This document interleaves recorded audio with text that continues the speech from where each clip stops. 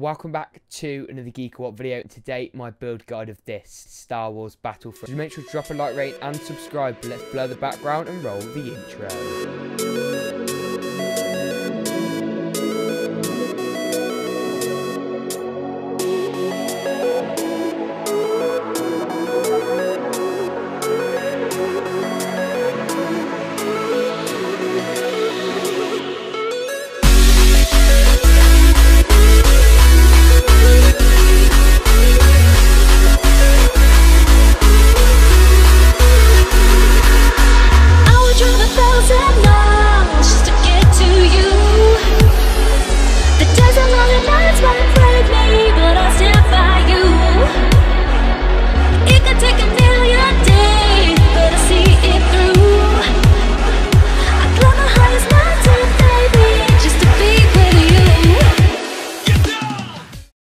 If you haven't seen part 1 where I go over the rationale behind the parts in this build, I highly recommend you see that part in the card section now and in the description below. Without any further ado, let's get straight into the build tutorial. I recommend you watch this video once through before following along for yourself. This video may be on the long side, but stick with it. I'm going to explain everything in plenty of detail.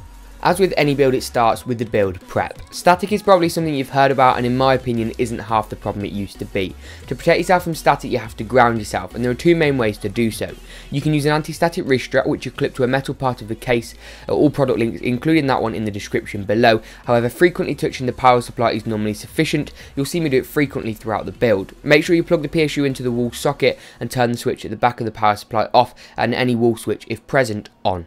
Tools wise, all you really need is a Phillips head screwdriver. However, a multi-bit magnetic screwdriver is great for the annoying screws and retrieving those dropped ones in tight places. A pair of needle nose pliers is also really nice to have, but I'll get to that in just a moment. Having a clear workspace is also optimal, but never necessary, and building outside the case is often preferred, but I'll get to that in just a moment's time.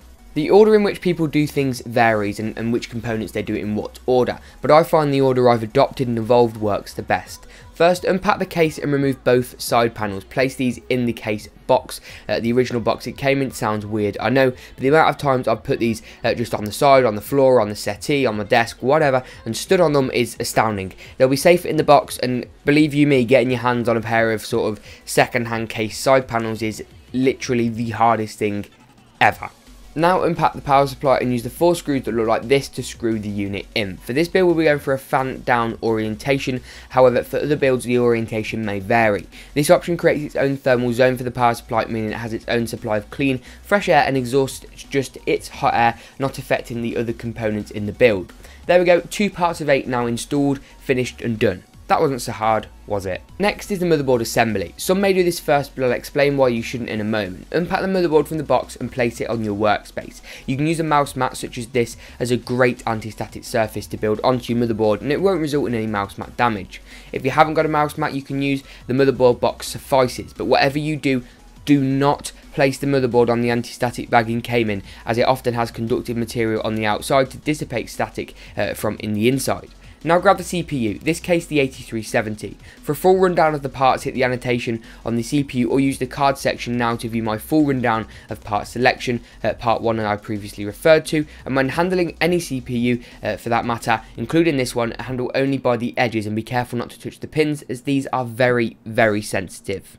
Now my build order starts to become much more logical, as you should ground yourself by simply touching the outer PSU casing. Now pull outward and up on the CPU retention arm on the socket on the motherboard and you should see the socket move very slightly. Now we'll be seating the CPU. AMD, as of this video, uses ZIF socket, standing for zero insertion force. Align the golden triangle on the CPU with that of the plastic triangle on the motherboard socket. Place the CPU in the socket and the pin should drop right into the holes. AMD's ZIF socket means no insertion force is necessary. It's all in the name, no pressure, no force. If you're applying pressure or force, something isn't quite right, so head back 30 seconds. Now the CPU's in its RAM time. For this build I'll be using 1 8GB DIMM of Corsair Vengeance low profile memory. I had to go for low profile as I stated in part 1 due to the height clearance with the CPU cooler. Different motherboards like RAM in different slots, but a simple rule: for 4 DIMMs, fill all the slots. For 2, it's every other slot, often colour coded, and for 1, you'll need to refer to the manual, but often using any slot will work just fine. For this config, use the slot displayed or the furthest to the left. Install the RAM and pull back the little clips. In this case, it's white, and you only have to do 1 on this motherboard due to the fact it's much higher end. The quantity does vary though on a vendor to vendor basis. Find the notch on the RAM, matching it up with the one on the motherboard, as you'll have one side of the RAM is slightly longer or slot wise than the other side. Apply even pressure on each side of the RAM DIMM using your 2 thumbs. You'll need to use both hands for this, and you'll hear a reassuring click sound. The clip should automatically clip back down, and whilst RAM requires some pressure, it should never be forced. We're halfway. Now is the most frustrating component, and this one's a bugger: the CPU cooler. For this config, make sure the appropriate mounting hardware is in for the AMD AM3 Plus socket and screw the black plate in. Now continue to follow the instructions in order to complete the installation, and yes, you will have to give your I don't need a manual attitude and consult the manual. Well, you don't have to, but if you want your CPU to be so hot it could cook bacon, I would consult the manual, although bacon is nice. Orientation of the CPU cooler is your choice, however I'd recommend this config for optimal airflow, pulling fresh air in from the front intake, through the heatsink on the cooler and out the back of the case to never be seen again.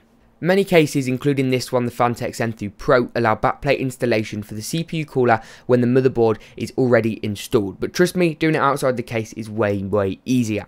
Now we're all screwed and clipped in and hooked and blah blah blah, and we're all ready to sort some cabling out. Get the CPU cable from the CPU cooler and connect it to the 4-pin PWM fan header labelled CPU fan header on the motherboard, and you're ready to crack on. Some people would, at this point, plug in the GPU and the PSU, short the pins on the motherboard in order to test if the system posts and all the hardware is in order, however I don't. So yeah, basically I just talked really fast so you didn't listen to any of that.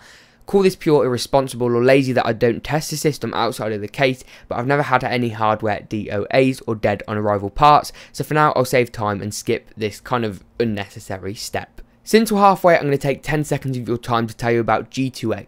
Use my referral link geekaWhat.com/r/GeekaWhat, the first in the description below, also on your screen now, to get great games at great prices on Steam, Origin, Uplay, and even the consoles. Plus, it supports me, especially if you have that pesky ad block enabled. I get a slight kickback when you buy, and you get cheap games, so it's a win-win situation. If you'd like to be the real MVP, you can even donate using the link on screen, also the second link in the description below, and donations, whilst incredibly appreciated, are never required. Anyway, since I can't count to 10 seconds, let's get back to the tutorial. Now it's time to move that motherboard assembly from outside of the case inside to the case. I had some difficulty with this specific CPU cooler, although it is a great budget option, the Hyper 212 Evo, and ended up having to tinker a bit inside the case. Once again, more my human error than that of the Hyper 212 Evo, and it really was a great CPU cooler, but watch part 1 for part rationale. Now, to put the motherboard in the case, you need to check that your case has the standoffs inside in the right places. Many cases, including this, come with standoffs pre-installed, and these prevent your motherboard from basically grounding out on the motherboard tray.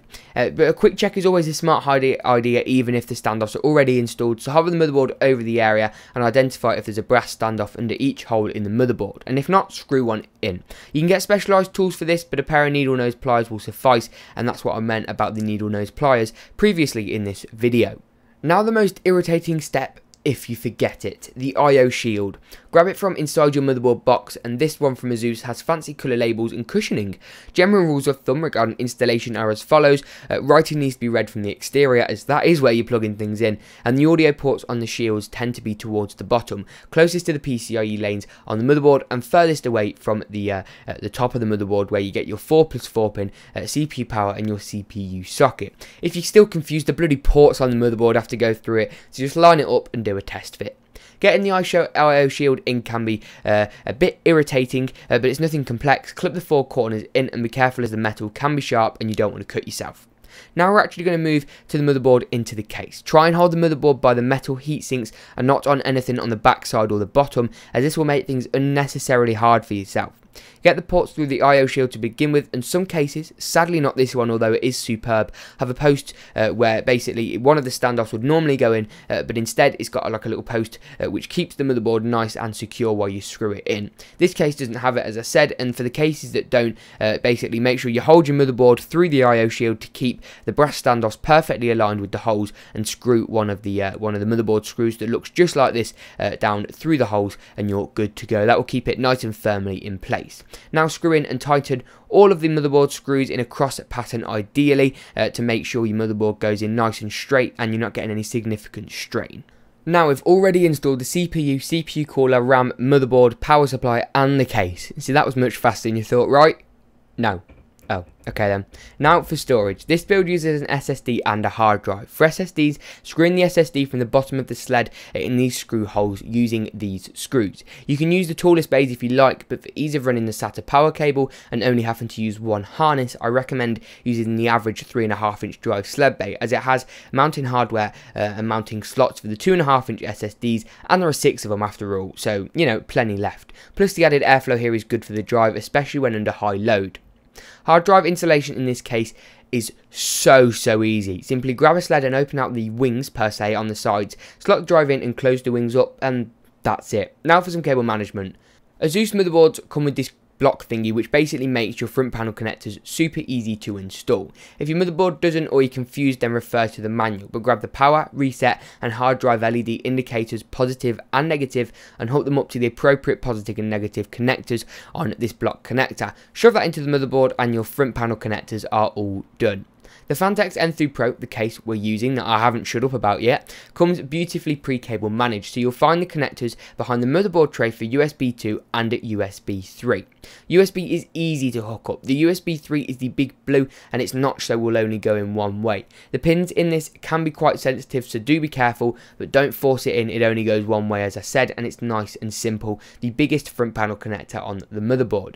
USB 2 is also super easy, and some cases only have USB 3, so this step might not be necessary, but thankfully the Phanteks N3 Pro has USB 2 and USB 3, which is great for compatibility reasons. It's a rectangular black connector, this one here, and has one of the pin holes knocked out, so will only go in one way. Once again, no force necessary whatsoever. That's all the pesky front panel connectors out the way and done. Now for the cable management. The stuff from the power supply.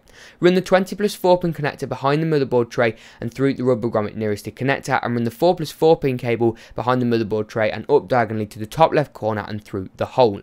The 20+4 pin connector is the largest out of all of them and it's super wide.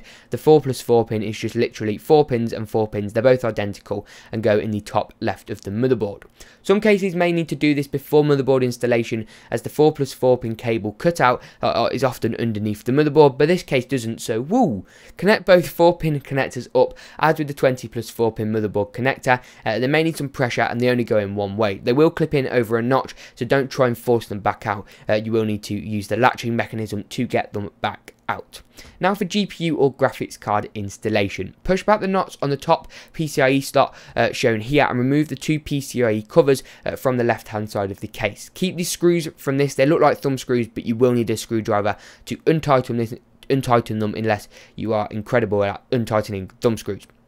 You'll need these in a sec, so put them to the side and do not lose them. The case does however come with spares in the very nice toolkit, which I have mentioned in my review of this case. Grab the GPU and slot it in, fans facing towards the power supply downwards and away from the CPU socket. This graphics card has a back plate which is glorious, so that's facing up towards the CPU socket. Once it's in, grab the 2 screws used to remove the PCIe slot covers and screw the GPU in. You may want to hold it upwards when screwing these in, else you're screwing in a saggy card from the outset. Graphics cards are heavy and the back plate on the back does try and prevent sagging, but just help yourself from the beginning by having it nice and pushed up. Now for the last bit of cabling. Grab 2 SATA data cables for the drives that look like this and plug into the drives and the motherboard. Now grab a SATA power cable and plug the drives in. This cables won't click, so some pressure is needed. It does go right in. Now for GPU power. Grab the dual 6-pin power cable from the PSU and run it behind the motherboard and out the grommet closest to the GPU. Shove these in as you did with the 4+4 pin CPU and 20+4 pin motherboard power connector. And breathe. Screw the side panel back in, and that is it. You are there. So now what do you need? Windows and some games. Head to g2a.com/art/GeekaWhat for great deals on which both support me and allow you to get some really cheap games and great deals to get you started. The first link in the description below. If you want to go even further, you can be the real legend, a real MVP, and donate using the link on screen now and the second in the description below. It's never required but helps so much and is incredibly appreciated, with all money being pumped right back into the channel for more videos such as these. I hope you enjoyed the video and urge you to subscribe for more content like this. A like rating is also massively appreciated to bump this video up in search, and a follow on Twitter shouldn't go amiss for an insight into my daily personal life related shenanigans. Thank you very much for watching, have a great day, and I'll see you as always in the next GeekaWhat video.